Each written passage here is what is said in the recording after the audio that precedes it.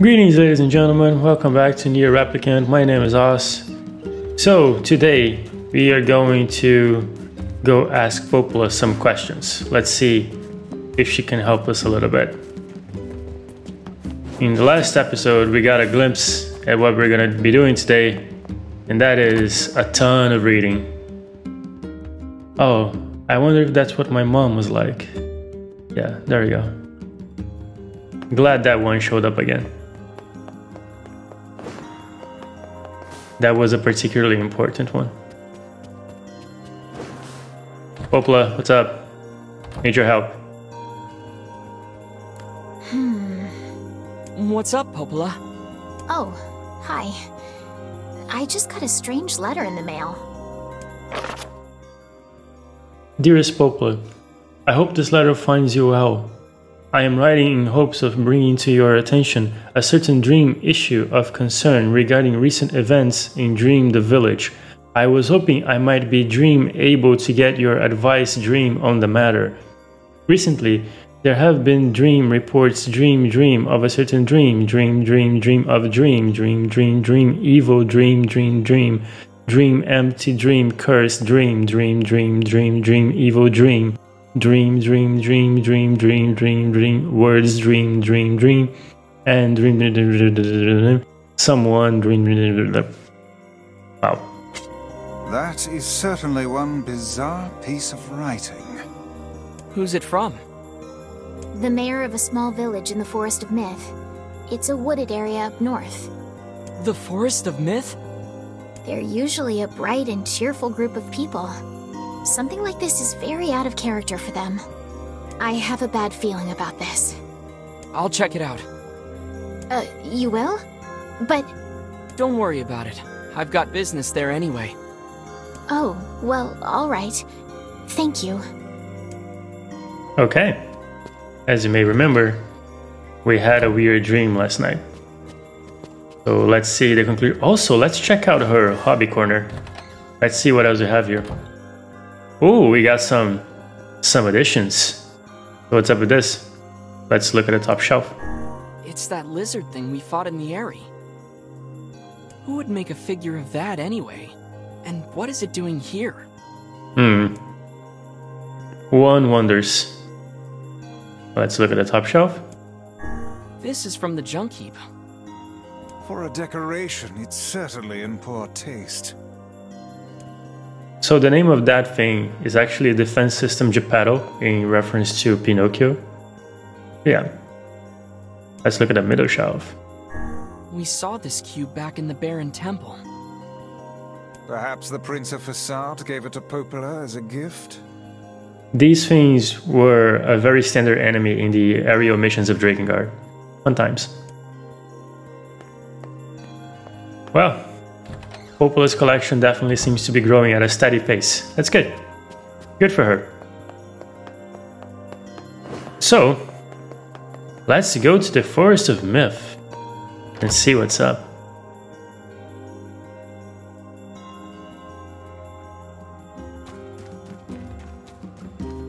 To be honest, I have been having a bit of a hard time recording this game. And I have had a lot of trouble pinpointing why. That poor girl. And in the end, I believe it's due to a whole amalgamation of reasons. Nier came back. He came back home to see me. Yay! Nice. And I was thinking that I know quite a lot about this game. There are quite a lot of things that I could be saying. However, I also feel like I am holding back a lot because the game hasn't really had the opportunity to explain itself at all. So I don't want to get ahead of the game. We have to do something here, something really dickish. Orders, animal, call. So look at the map, look at everything just converging at us. You know what I'm gonna do here, right? You know where this is going. So let's do that again. Come on, everybody. No, you need, no, not you, Boar. You actually need to be, or no, maybe this is a good angle. Whoa, what the fuck? Well, somebody's dying first. There you go. So, yeah, if you don't see where this is going, I don't know what's up with you. But yeah, let's... Whoa! More in this direction. There you go. Nice. I don't even think we have enough time to harvest all of this, but you know. At this point, I'm just proving a point. I'm doing it because I can. So... I have been thinking, and it's like... There are a lot of things that I could be saying about the game, but more than that, there are a lot of things that the game will say, but hasn't said yet. So I find myself in this weird position where it's like, I want to respect the rhythm of the game, because one of the things that I believe Nier and Replicant 2 do very well is that they give you enough time that you are able to really immerse yourself in the world before it really starts working up the themes that it has. Oh, Royal Fern. This is a billion episodes too late, but remember that quest that we got for Royal Fern? One of the first quests in the game, actually. This is probably the second Royal Fern I have found in the 13 something hours I've played this game. So yeah, just buy it from Seafront or whatever it was. But so yeah, and there are a lot of things that I want to say, and there is a lot of things that the game still wants to say, but I find myself in this space where it's too early. I can't really comment on much because the game hasn't really said much yet. It's all set up. And I really like this up to a point. I really enjoyed that the game is taking its time to really let us experience the world and see, really get immersed in the experience, see all of the villages, talk to everybody, do some quests that are very inane maybe, but also interesting. Like there's a lot of world building in this part of the game, and I really appreciate it. And I hope that I can do some of the quests off screen, that I can show them to you. But I am also really looking forward to just getting to the meat of the game, because there's a lot to see and there's a lot to talk about. But I feel like if I just started talking philosophy now, it would perhaps be to the detriment of the overall experience. So I've been trying to hold back on that impulse. However, it is a very conscious holding back. It is a very conscious thought that I'm always like, I should not be talking about X or Y right now. And I feel like I've been stifled a lot by this very cognizant decision. And yeah, it's a little bit weird. So recording this game has actually been much more difficult than I expected. Like, looking back, I had a much easier time recording Drakengard, which is weird, because this game is enjoyable and I like it. Like, there's nothing really wrong with this game, especially this version. While Drakengard was a massive thing to play. But it was... I still feel like I enjoyed the recording sessions for Drakengard more than I am enjoying this, which is odd. But yeah. Oh, so they do take damage from the sun. That's pretty cool. That one just evaporated. What's up, kinda? Don't be a... How do I say this again? Don't say a... words. See, that's what I mean. I'm having trouble with words much more than I would usually. It's pretty weird. Kill stealer. There you go. Remember it. Don't be a kill stealer, kinda. So, let's see what's up with this. Let's go north. I wonder what's in store for us here.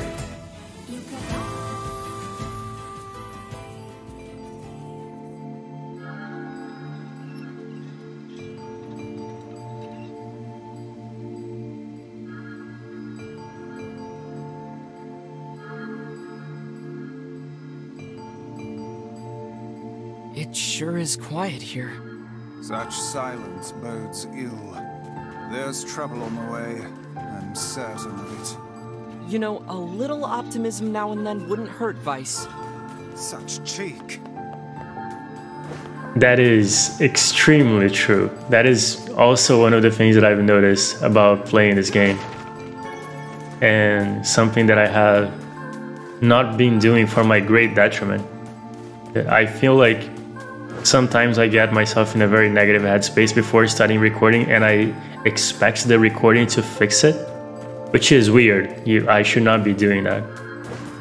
So I actively tried to go search for like good news and things that would make me a little bit, that would uplift me a little bit before I started this recording. So I hope it goes well.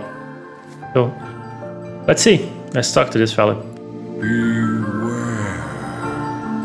Beware the words. The words? What do you mean? Contagious words. Those who dream. Those who dream? Hold a moment. There is a strange new sensation in my mind. Why's voice rose in a whimsical way. It is not quizzical. What's going on? The villager's body shuddered as he slowly opened his eyes. Perhaps we should start by asking this man. Who are you? We heard something happened to this village, so we came to see if we could help. The mayor stared at Nier and Wise. If you can speak to me, I must have caught you in my dream. In your dream? The mayor explained. In the past weeks, a mysterious disease called the Death Dream had spread across this forest of myth. Those who caught it were cursed to fall asleep and live forever within the world of their own dreams. The village mayor had determined the Death Dream was spread from person to person by spoken words, but before he could learn more, the disease took him as well. Wise stared at the mayor, his mouth twitching slightly. Now see here. Are you saying that we have been absorbed into your dream? Well, yes. I think you have. In other words, we've caught the Death Dream? Before the mayor could confirm Nier's suspicion, Wise exploded with rage. Ridiculous. Preposterous. Completely unfathomable on every conceivable level. I don't even recall falling asleep. That's just how the Death Dream works. Though polite, the mayor was clearly trying to brush aside the book's remarks. My remarks are not to be brushed aside, fool. The mayor twisted his mouth into an embarrassed grimace, then quickly changed the subject to who Nier had seen and what they had discussed since coming to the village. Something there must have caused you to enter my dream. A certain conversation, a specific word, something. Nier and Wise racked their brains but could find no easy solutions. There were simply too many words to consider, too much random chatter, too many meaningless conversations. Grimoire Weiss does not engage in meaningless conversations. The mere suggestion that Wise chose his words carelessly seemed to sting his pride. It does not seem to sting my pride, you bloated gasbag of a narrator. It has demolished it utterly. Irritated, Wise looked skyward, as if searching for answers in the heavens. I was doing no such thing. Just leave me alone already. The anger created by his harsh words bled over to Nier like a contagion. Wait, said Nier suddenly. Did someone just say contagion? Yes, I believe so. What of it? Well, that villager told us to watch out for contagious words, right? The mayor leaned forward with renewed interest, pushing a startled Wise aside in the process. He must have said something, right? Asked the mayor. Some specific combination of words. What was it? It was about dreaming, or something that dreams, or what the hell was it? A sheep, cried Wise suddenly, blurting out the first thing that popped into his head. The others stared at him for a moment before slowly shaking their heads. After a few more minutes of thought, Nier's face suddenly lit up. I remember, he said. Those who dream. That's what he said, I'm sure of it. At this, the mayor produced a thick sheet of papers from his pocket. He flipped through them a few times before finally nodding his approval at Nier. That sounds right, he said as a stray sheet of paper fluttered to the ground. My notes also mentioned something about that. I bet it was the last thing you heard before you fell asleep. The mayor shook his head, his worn pencil stubs tracing lines across a lone piece of paper. For the last month, I've done nothing but study the disease we call the death dream, he said. I mean, I'm the mayor, right? It is my job to protect people from whatever comes along. But I never expected a couple of outsiders to start entering people's dreams. The mayor paused, a grimace crossing his face. I should probably be taking notes or something. Weiss immediately fired back. I applaud the force of will it takes to research a disease in your dreams, he said, but perhaps we should bend your efforts to escaping this place instead of trying to understand it. The mayor's hand tightened around his pencil, snapping off the tip. I've tried to escape. From the very first moment I realized I was locked inside my own dream, I've been looking for a way out, but I don't think it exists. I mean, this is my dream, right? If there was an exit, I would know about it. Pause for a moment, his unfocused eyes staring at nothing. My village was beautiful, he said to no one in particular, and it was filled with the most wonderful people you could ever hope to meet. But once this disease took hold, things changed. It is like somebody took a sponge and soaked all the color out of our lives. I just want us to be whole again. I want us to be free. And I won't stop trying until it happens. Nier nodded in agreement. Huh? Wait a second, I didn't nod. Look, if we can't be of any help, said Nier, just ask. Now, hold on, I did not just say that. Silence, cried Weiss. The Grimoire looked from Nier to the mayor and back again, his face filling with confidence. Grimoire Weiss' face is always confident, thank you very much. Now see here, Mayor, you told us that nothing can exist in this dream without your knowing of it. But yet, you seem surprised to see us when we first arrived, yes? The mayor slowly raised his head, realization dawning on his face. Oh my god, he said, you're right. You're right. I had no idea you were coming. The human imagination is a limitless engine, said Weiss, and dreams are the fuel. If you can imagine an exit, then it must be so. With your permission, we shall search it out. Thank you, said the mayor. I don't know how I can repay you. Payment is not required. We are as eager as you to be done with this place. The mayor suddenly felt as if he could breathe again. He had almost forgotten what it was like. Good luck, you two. He called the departing forms of Nier and Weiss. We are all counting on you. As Nier slowly faded into the misty forest, the mayor was struck by a sense of déjà vu.